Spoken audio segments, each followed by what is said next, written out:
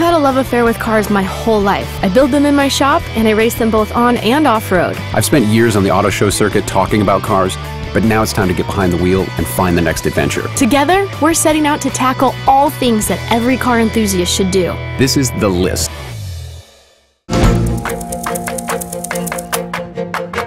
Hi everybody, I'm Patrick McIntyre. And I'm Jesse Combs. Today we are at the Mojave Spaceport to try one of the most requested items off of everybody's list. Drive 200 miles per hour.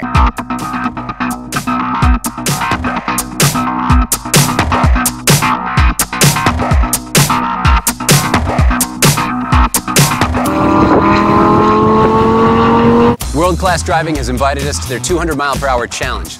Now they've assembled a fleet of supercars here on one of California's longest runways. If everything goes well, we will become members of the 200 miles per hour club.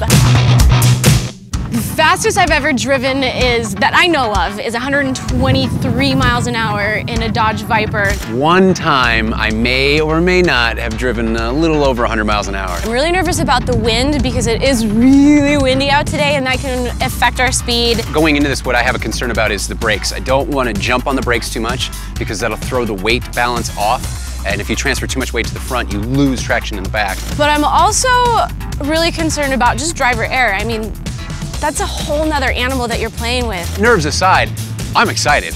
I'm super excited because I can't wait to get out of that car with a big old grin on my face and just think like I just went faster than most airplanes do to take off. The morning starts with a safety and track briefing. We meet the instructors, the other participants, and then head for the handling course. There are a dozen other drivers here who spent nearly $5,000 each for this experience. First up, we jump in the surprisingly hardcore 542 horsepower Jaguar XKRS to sharpen our cornering, acceleration, and braking skills. One of the things you don't realize is with this short amount of track is that you actually have to get speed going before you start. You can't start from a dead stop. Yeah. So the high-speed cornering got us at a nice good speed so that we would kind of launch ourselves.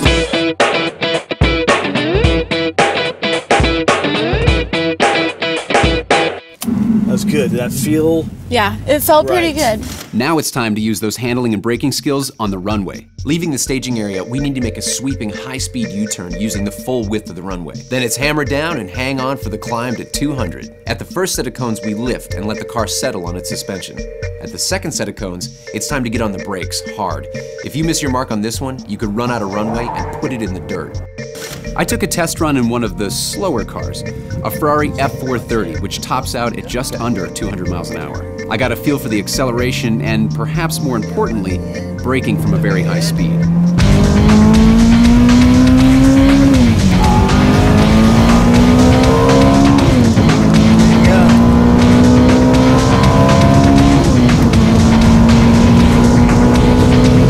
Easy brake now, just kind of let the brakes cool. And then just a U-turn, we're going to go over there in staging. Okay. You did great. 190? Yeah, 190. That's so bad. It really is. All right, I need to go chill out. Yeah, relax, debrief for a little bit.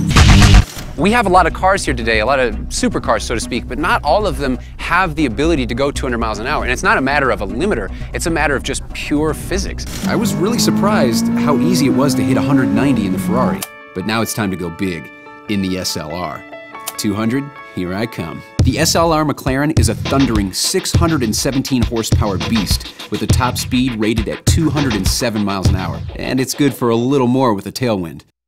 Start to move to the right, go straight across. Okay. You have plenty of time. Turn now, turn, start to turn. Turn more, give me power, hammer it, go, hammer it. The camera fell, we don't have time to play with that. Excellent. Keep going.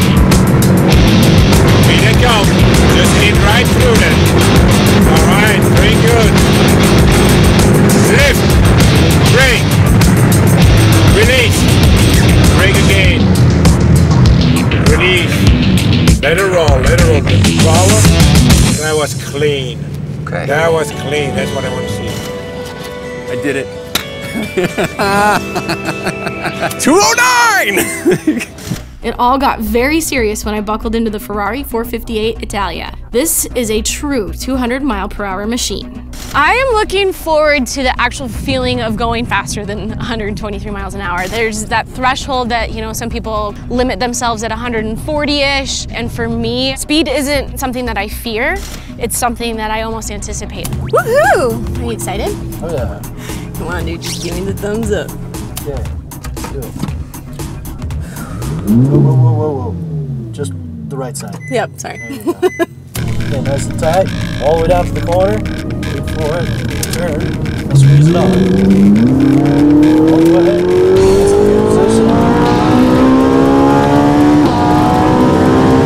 Okay, your eyes way up on the road, looking way ahead. Nice light grip on that wheel. It's 150. Nice, start looking for those cones. There they are. There, now they're in sight. Good. Brake, brake, brake, brake, brake, more brake, more brake, brake, brake, brake, brake, brake, brake, brake, brake, brake, braking. Turn the wheel, turn the wheel. Sorry. Wow, I thought I had it on the brake, and I guess I wasn't on the brake. When you get to the end, you've got to turn the wheel. You don't like me as a driver at all, do You you? need some more instruction. So apparently they weren't kidding when you have to really, really hit on the brakes when you're going that fast. I wasn't hitting them as hard as I thought I was, and completely went off the end of the runway. Going 209 miles an hour and you're hitting the brakes, it's just not enough. I mean, you need to like stand on the brakes, and that's why I ended up off the runway. It's hard to gauge how fast you're really going from 200 down to nothing. All right, so that's gonna do it. With the help of world-class driving, we both did it. Yeah, and a little bit of off-roading. We can officially check 200 miles per hour off of the list. Thank you, we'll see you next time. And be sure to tell us what's on your list.